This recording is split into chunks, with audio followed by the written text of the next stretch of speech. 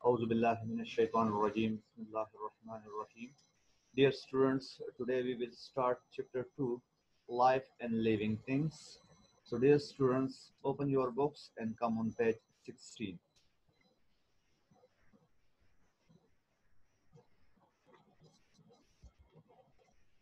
Today I will explain life processes, and at the end of this lecture you will be understand what is life processes and to explain how all living things carry out the same life processes and are made up of cell.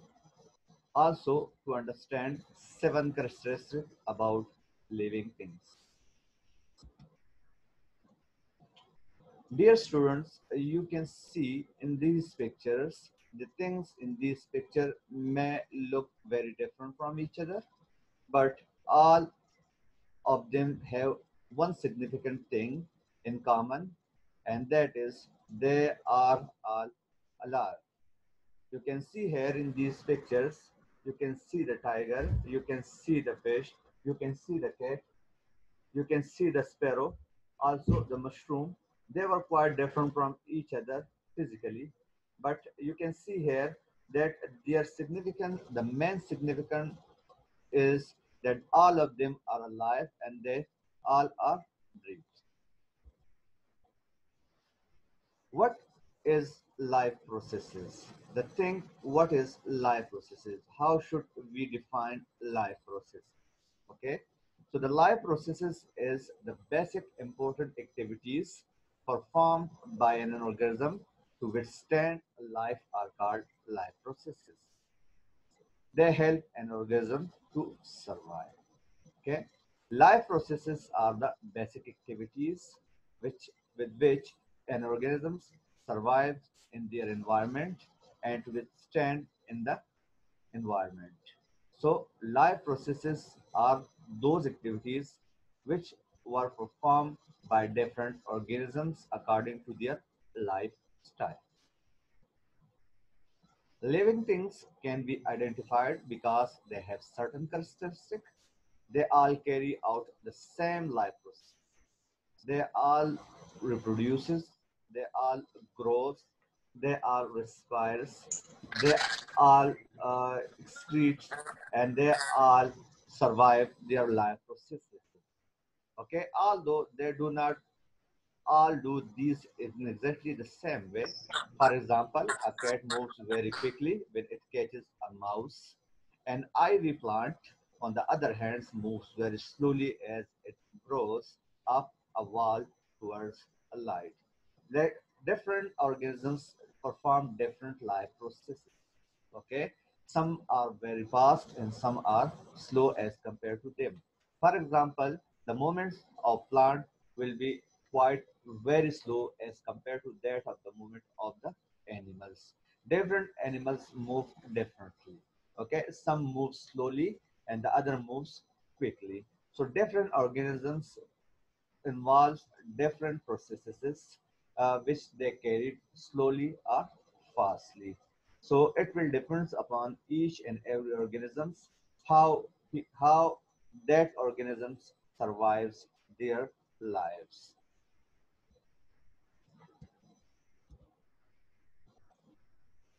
Life processes is the acronym of the word Mrs. Green. Okay, it is the acronym of Mrs. Green. And all the letters used there in the word Mrs. Greens are represents the life processes there. Okay, they represents the life processes. So I will explain one by one of them. Okay, so the first one, that is M, stands for movement, R stands for respiration, S stands for sensitivity, G stands for growth, R stands for reproduction, E stands for excretion, and the last N stands for nutrition. Okay, so these are the seven basic characteristics that are performed by a living organism in the form of life process. Remember one thing, that if you do not remember all these words by yourself, So you must remember the word Mrs. Green, and according to Mrs. Green, you can know all these things. Okay, like N stands for nutrition, E stands for excretion, R stands for reproduction, G stands for growth, S stands for sensitivity, R stands for respiration, and N stands for movements. So I hope so that you should that Mrs. Green, the word Mrs. Green will be there in your mind. We will explain these life processes one by one. So we will move towards the first one, that is nutrition. Okay. So what are nutrition?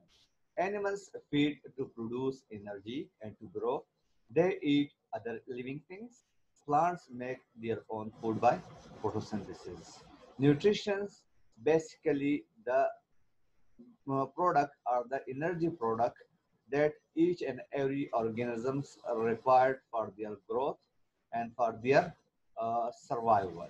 Okay, nutrition includes carbohydrates, fats, minerals, vitamins, uh, calcium, etc. All of them are considered to be nutrition, and each and every organism's body need these nutrition for their survival. Without nutrition, no animal or no plant should be survive there, because they should feed their bodies, and because of the food, their bodies produces energy, and that energy will be used there for their useful work and for their movement. The plant make their own food. Okay, so they make a food by themselves, and that process is also called photosynthesis. Photosynthesis is a process by which plant take energy from the sun. It will acquire water minerals and water minerals and carbon dioxide from the environment. And in the green leaves of the plant, a process will start there. That is what's so called photosynthesis. In the presence of a green pigment, that is what's so called chlorophyll. With the help of the chlorophyll, the plant make their own food, and in this process, oxygen gas will be removed from the leaves of the plant. That later animals use for their respiration. So photosynthesis is a process by which plants make their own food in the presence of sunlight, water molecules, and carbon dioxide. And as a result, it will produce a gas called oxygen, which animals use for their respiration. Come towards the second life process, that is what's so called growth. Now, students, you commonly see or you observe that each and every animal grows until their adulthood.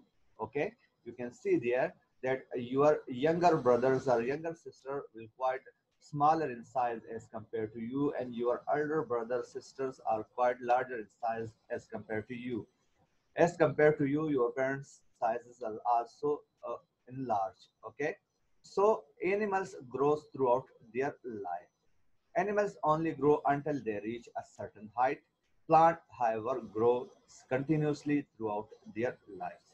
You can observe there that the plant, if they have sufficient condition, they have sufficient nutrients, they have sufficient amount of water molecules, so they grow throughout their lives. But you can observe that some animals, or most of the animals, if they reach their adulthood, then their growth will stop, and some of their body parts will grow then. For example, your nails will grow throughout your life. Okay, your hairs grows throughout your life, but the rest of your body parts will stop after some time. After you reach your adulthood, your growth will stop there. But on the other hand, the plants grow out through their lives. Come towards the third point, and that is what's so called excretion. Excretion is a process by which the plants and animals remove the waste materials from their bodies. All living things produce waste such as carbon dioxide and water. The removal of waste from the body is called excretion. Each and every organisms in the planet remove materials that were not necessary there or that were not needed there in their bodies. They remove those materials from their bodies, and this process is what so called excretion. For example, let me consider the digestive system of a human. So it will start from the mouth. If you put your food in your mouth, so your mouth will start digestion of the food, and that food will pass through your stomach through esophagus, and your stomach will add some juices there, and it will be further digested, and it will go through the small intestine, and in small intestine it will be absorbed there in the cells, and the rest of the food that is not that was not useful enough, that will move to the large intestine, and it will stay there for some time, and after some time you will remove those materials from your bodies in the form of feces. Okay, so this is the process by which all living things produce waste such as carbon dioxide and water, and the removal of waste from the body is called excretion. Now come towards the fourth characteristic of your lifestyle, that is movement. Movement is a very, very important characteristic of your life. Without movement, it is not possible that you can survive. Especially in animals, the movement is very, very important for their survival. Animals move by using their legs, wings, or fins. Okay, we humans uses our legs to move. The birds uses their wings to move, and the fishes uses their fins to move. So plants move by growing towards or away from something. Plants movement will possible towards the light. Okay, the shoots of the plants will move towards the light, and its roots will move towards the water and mineral in the soil. Okay, so animals move for their shelter, for their food, and for their protection. Okay, so if a plant or animal unable to move, then their survival will be quite impossible there, and they can be easily targeted by from their prey. Okay, their prey will be it will be automatically considered to be a prey for other animals, and it can be easily victimized if an animal or plant cannot move. So movement is a very, very important characteristic of life. Come towards the next characteristic, and that is what's so called sensitivity. It is also very important characteristic of your life. Animals uses organs such as eyes and ears to respond to what is going on around them. For example, let me consider the sense organs of a human. So human body have five sense organs: sense of hearing, sense of seeing, sense of taste, sense of touch, and sense of smell. You can see this all with the help of all these senses. You should survive, and you should communicate with your environment. Okay, so with the help of these senses, you are connected with your environment. For example, instantly you are hearing me, so you are using two of your senses. One is hearing, and the other one is seeing. You are seeing my slides, and you are hearing my words, and you will try to understand these things with the help of the two senses. So animals uses a sense organs such as eyes and ears to respond to what is going on around them. Plants do not have sense organs, but can still react by growing towards things such as light and water. Earlier, I explained to you all that the movement of plant will be possible only towards roots and shoots. It will move towards the sunlight by their shoots, and it will move towards the water and minerals by their roots. So this is the very important characteristic of your life. Okay, sensitivity is very important. Without this, you will not survive, because this will tell you the danger round about you, or it will tell you about what to do, uh, what to do in that situation. Okay, if you come out in a sunny day, then you will feel hot, so your skin will tell you that you should go to the shadow. or if there is a lot of light coming towards you, so your eyelids will be closed automatically, and your eye will detect a very small amount of light from them, and your eyes will be protected from damage there. You should test different foods that were made by your moms. So you should test that food with the help of your tongue, and you can touch different things, uh, whether the thing is hard, or that is soft, or that is wet, or that is dry. So you use your skin, especially your hands, for that, and you can know that what thing is harder and what thing is softer, and what is wet and what is dry. So you use different sense organs differently according to the situation, or you should use that sense at that situation. So sense organs are very important in the life processes. Come towards the next life processes, and that is what's so called reproduction. Reproduction is a very important life characteristic. Reproduction is a process by which an organisms produce their younger ones. An organisms should produce young ones of their own kinds. Okay, and as a result, their their generation will start continuing. Without reproduction, it is quite impossible to survive or to withstand with your generation. Okay, so reproduction is a process that young ones or offspring will be produces there, and that young ones or offspring will replaces the elders that were die. Okay, so the young ones will come, and it will replaces the older ones, and then the alive will survive there, and a breed will continues there, and a breed will survive. Okay, so reproduction is the process by which living organisms produces their own shapes and their own kinds. Okay, all living things must reproduce to replace those that are die. So reproduction is a very important characteristic, and with the help of this, it will continues in organisms, or an organism will continues its breed. The last one is respiration. Respiration is a process by which gaseous exchange will be there. Living things need energy to grow, to move, and to enable the body to work properly. So respiration is a process by which an organisms get energy from the food. Okay. The main function of respiration is to produce energy from the food, and that energy can be used by an organism to grow, to move, and to enable the body to work properly. Energy is released from food. Okay, you should remember in your mind that energy that you get from the food will be used, or will be get from the food, and that can be used to perform different body functions. Okay, so this process is what's so called respiration.